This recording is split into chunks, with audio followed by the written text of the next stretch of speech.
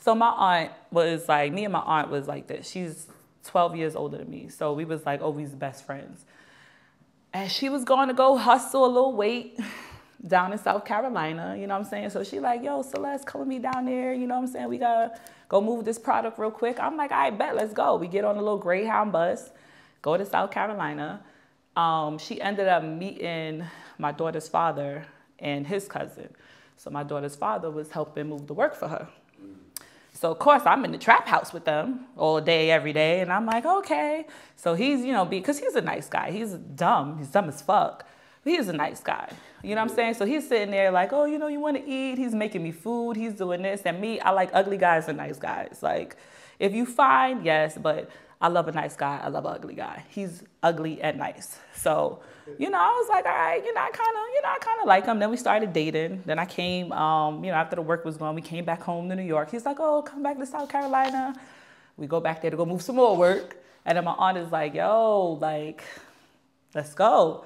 We going back home to New York. And I'm like, no, but I think I really love him. And like, she really tried, she wanted to fight me.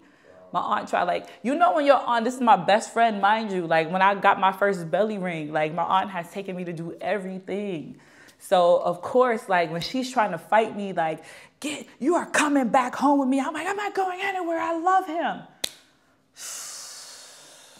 Listen to your aunts, man. Listen to your mom. Listen to your aunt. Listen to an older person when they say somebody is the devil.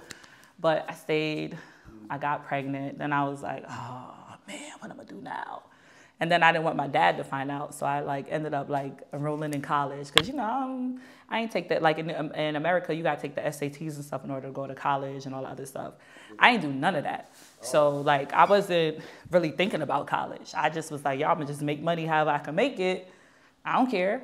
So I enrolled in college and I had told my sister I was pregnant. My older sister, she's 18 years older than me. And I remember my dad just called me one day like, are you pregnant? And I'm like, bro, I'm not even living in the same state as you. So I know my sister snitched on me. Like, you know what I'm saying? There's only two people I told was my brother. And I know my brother didn't tell because my brother was like, you want me to give you some money for an abortion? And I was like, no. Well, no, I'm still happy he didn't. But, you know what I'm saying? Off of that now, hell yeah.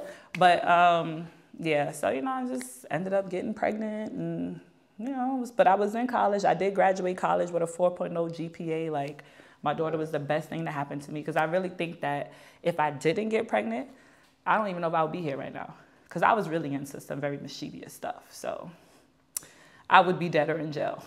So I needed my daughter to just help me, like, get on the right track, you know, level up, have something to live for. Because, again, if you have nothing to live for, you just out here doing anything wilding out because what do I have to live for? So